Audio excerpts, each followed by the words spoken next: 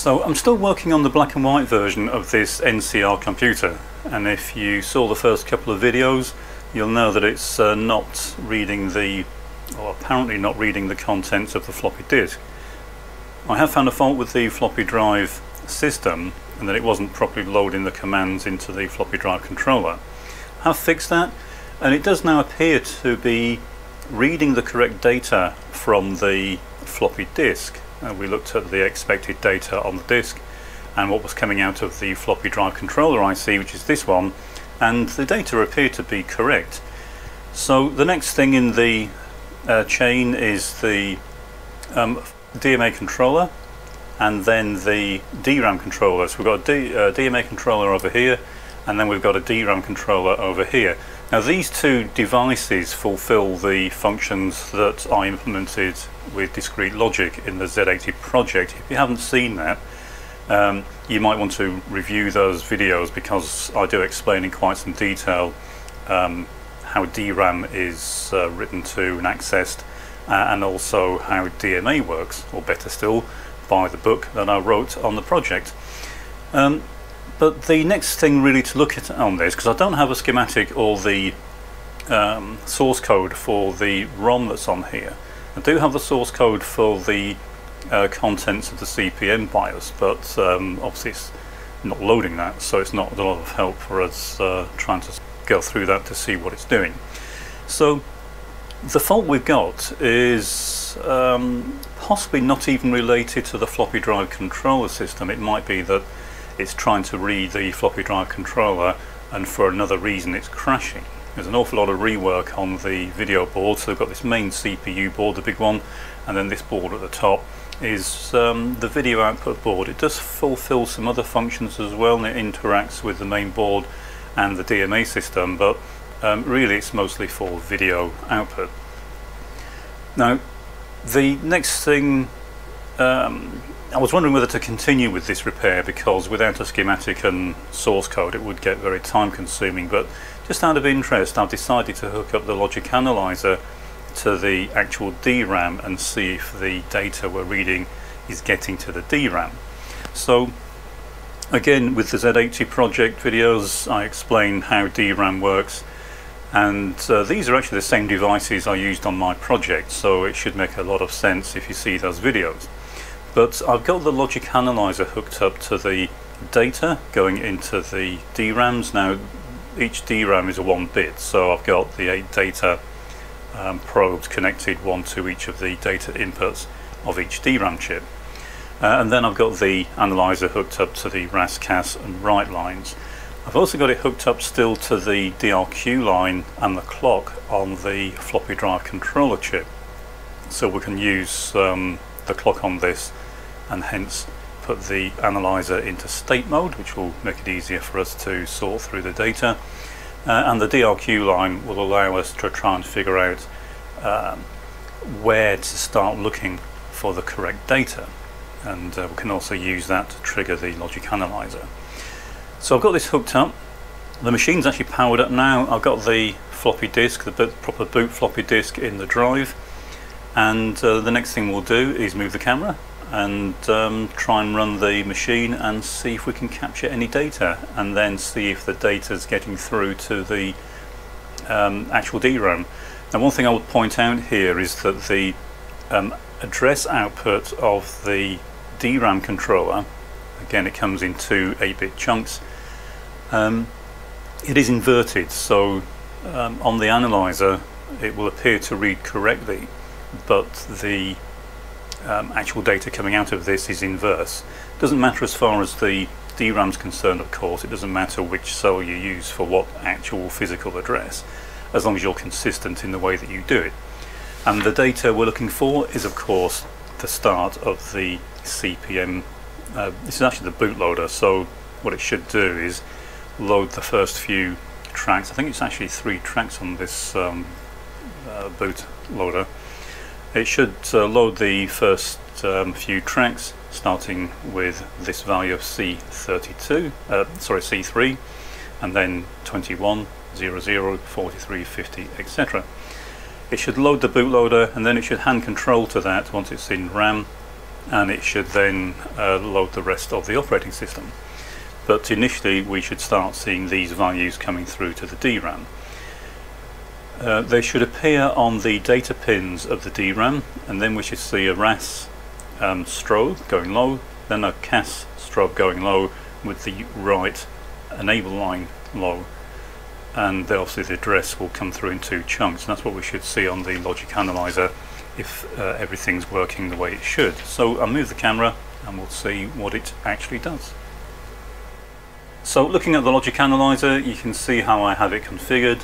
We've got the clock at the top, we've got the data, it's 1 bit for each of the devices, then the address bus, and as I said, this is inverted so that we'll get the correct sense as far as the source code is concerned. We've got RAS, CAS, DRQ, and you can see we've got it set to trigger when the DRQ line goes high. That indicates that the floppy drive controller has read a byte from the disk, and then we've got the right line at the bottom. That's the right line going into all the DRAM chips, of course. So we'll arm this, and now I'll press the enter key on the machine keyboard, and we've captured some data. So what we're looking for, as you can see, is the DRQ line going high. It then takes a few Z80 clock cycles to effectively get that data through to the DRAM. So we'll start looking. What we're looking for is a RAS signal, a row address strobe, followed by a column address strobe after a single clock cycle, with the right line low. So if we start scrolling through, and this should all happen shortly after or during the DRQ high portion of the signal. The DRQ line will go back low when the system reads the data from the floppy drive controller, so that might go back low before we've actually read the data. So we'll start scrolling through. Shouldn't be too far along the way before we see something. DRQ line has indeed gone low, so chances are the data has been read.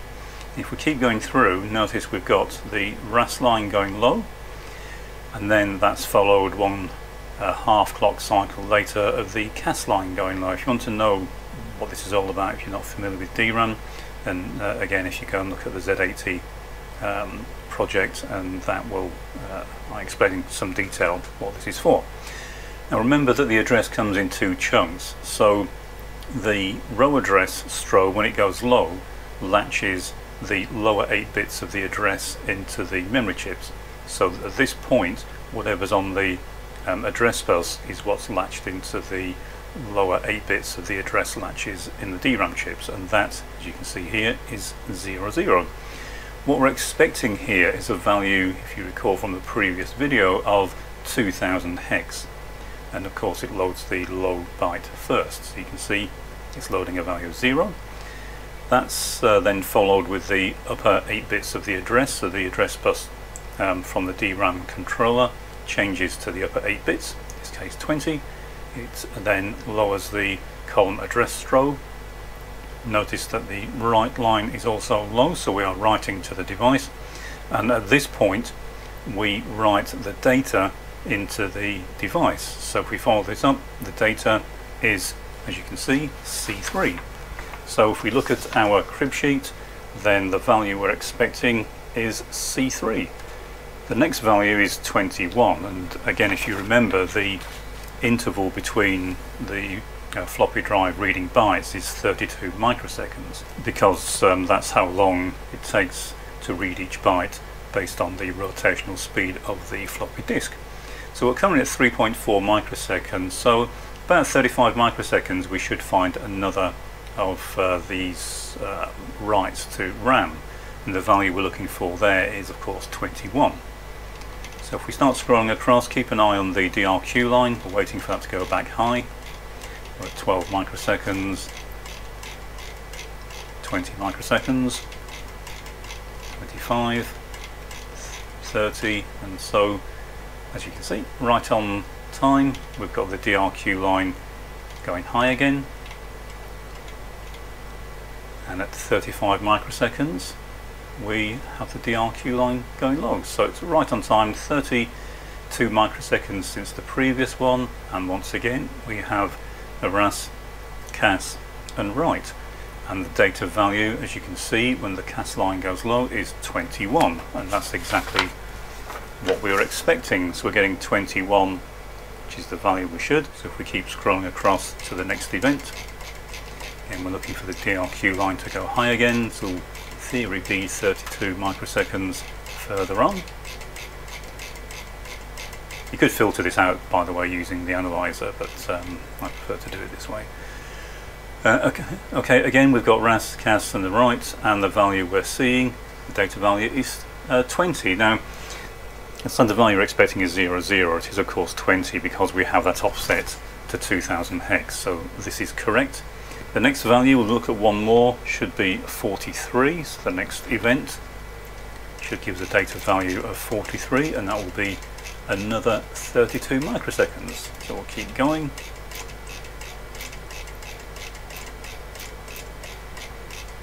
And we've got another DRQ. Follow it through to the ras, cas and the write, and the value is 43. Now remember that the address lines here are inverted. They're actually on the board. If you put a scope on it, or if your analyzer can't invert them, you'll get the inverse and the addresses will appear to be counting down rather than up because the bits are inverted. But you can see that the address now is 2003, and that's exactly what we would expect. So 0, so 1 byte in each, 0, 1, 2, and the next one is 3, as you can see on the listing, and the value there should be 43. So the address is correct, the data value is correct, and all the signals going into the DRAM are correct. So we'll move the camera back down. So the correct data values are coming out of the floppy drive controller. They're making it through the DMA control system, making it to the DRAM controller, and then they're appearing at the DRAM devices themselves. The data's correct, the address is correct, the strobe lines and sequence is correct, so it's writing the data into DRAM. So it appears that it's actually reading the correct contents from the floppy disk into RAM, but it's still not working. Now this is starting to point to one of two things. Either we have a completely unrelated fault, this is stopping the machine from starting up, and it just won't read the floppy disk because the machine is basically not running the way it should. Although it is reading the floppy disk, which does require a great deal of the machine to be functional. So it's kind of strange if we wouldn't at least get some sort of error message. There are no error indications. These LEDs in the bottom right hand corner are an error indicator, and they can show various errors depending on the tests that are carried out and the function that's being executed on the machine. And of course it could be that this floppy disk is not the right one for this system, which is what I'm starting to think. But unfortunately, without the source code for the ROM, as you've seen me do in earlier videos, other videos, I reverse engineer the contents of the ROM, get to the point where it's comparing the first few bytes coming off the floppy disk when it tries to boot up, and if they're wrong, it doesn't succeed, but it does indicate that we've either got the right disk or the wrong disk. That's really where we need to go next before we start spending hours and hours going over the rest of the hardware, because I know there are other faults on here as well, but I haven't found one yet that would stop it from booting, other than the one we've already fixed. So really what I'm going to do is I'm going to go away and have a bit of a search for the schematic for this particular board, which I don't have, and the more importantly the source code for the ROM. And if I can find those, then it will be worth carrying on with this. We can hook the logic analyzer up, but without that I'm not sure I want to invest the time to reverse engineer the code in this. But I'll go and have a search, come back if I find anything. Okay, well it's actually the next day now, and luckily I have had some success in my search. I found what appears to be the schematics for this particular board. I don't know how accurate they are, but certainly they'll be a lot closer than the version I've been using so far, which was for the colour version. And I've also found the schematic for the display board. That's the board at the top there, and again that should be quite useful in helping us track down some of the faults. But more importantly, I found the source code listing for the the ROM, the main system ROM. And that means that what I can do next, and what I'll do in the next video, is I'll hook the logic analyzer up to the Z80, and we can start working our way through the code and see why it's not reading the contents of the floppy disk. And as I say, it might just be it's the wrong disk, but we can now hopefully figure that out by working our way through the main ROM source code. So we will do that in the next video.